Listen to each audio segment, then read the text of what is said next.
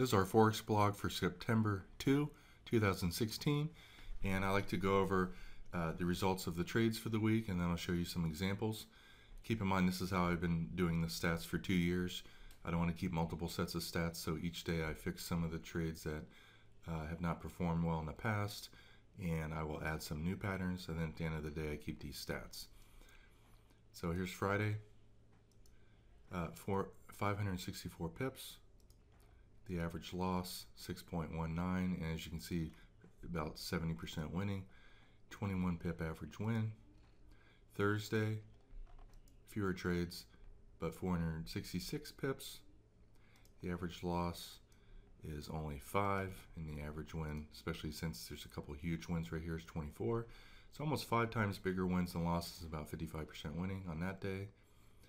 Wednesday, probably about equal number of wins and losses, and only made 55 pips.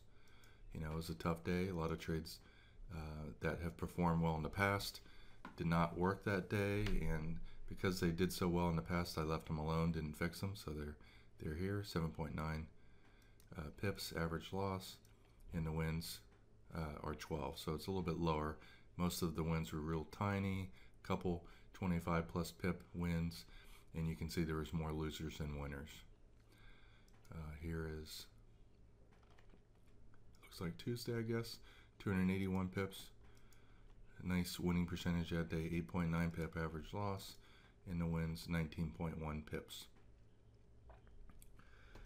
And just so people can see, when I bring up the trades each day, it lets me see how many possible of variables. I store about 75 different variables for each trade. This one has 10 that might be out of bounds, and so, you know, this trade right here, 4.622, it made money, so I wouldn't fix that one.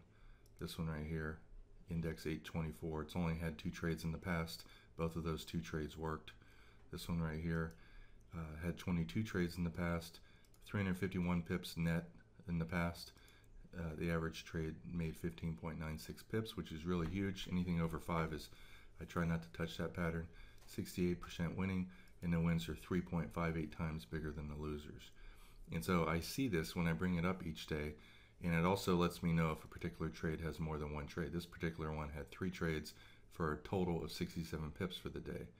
248, you can see it's again right here and again here. So 11, 22, and 32, it shows me there. And if there, in the past, there's been trades that have had 4 or 5 losing trades in the same day, and I make sure to go through those with a fine-tooth comb, compare them to the past trades, and any of the values that might be out of whack that show up and they're highlighted in yellow. I will quickly see if one of those, I can add another rule or two to get rid of today's loss while keeping most of the past wins alive. And that's why, you know, the system is improving so much each week. Here's the Australian dollar. You can see a nice little 20 or 30 pip win here, about a 10 pip win there, 30 or 40 pip win there. Previous day there wasn't any trades. Australian yen, nice little 30 or 40 pip win there. Previous day 20 pips, 8 pip loss. Here's the euro dollar. It was in a trade here where you pretty much broke even at the end of the day. 40 pip win here, 8 or 10 pip loss there. No other trades. Previous day there's only one trade, about 10 pips. Pound, you can see a nice little win, earlier in the day. Win, very small loss. It got long here, almost got stopped out, and eventually got stopped out here, probably less than 6 pip loss. Previous day you can see a 10 or 15 pip win there, and earlier in the day just about a 5 pip win there. Huge win right here.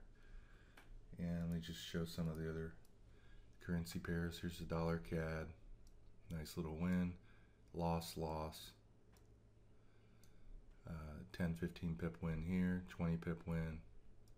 Previous day, 5 pip win, 10 pip loss, 10 pip win. Here's the dollar Swiss. I'm not sure if it had that many good trades, but 5 or 8 pip loss there. 10 pip win here, 30 pip win. Previous day, no trades. pound yen. This one in the past has been a really hard one to get to be profitable, and you can see on Friday, small little win here, small loss. Not too many, not too many trades that day. 10 pip win there. Small win. Huge win earlier in the day. Probably about over 100 pips actually, it looks like. Here's the euro yen, be the last one I show. About a 10 pip win here, 30 pip win. Small 10 pip loss, probably 5 pip win, 10 or 12 pip loss. Previous day, 10 pip loss, only one trade. And that's it for this week's Forex blog. I just want to showcase how our systems are improving each week, and I have really good strategies and methods for fixing problem patterns each week, and because I've done this for the last 2 years, new patterns I create tend to work much better in the future than my earlier ones.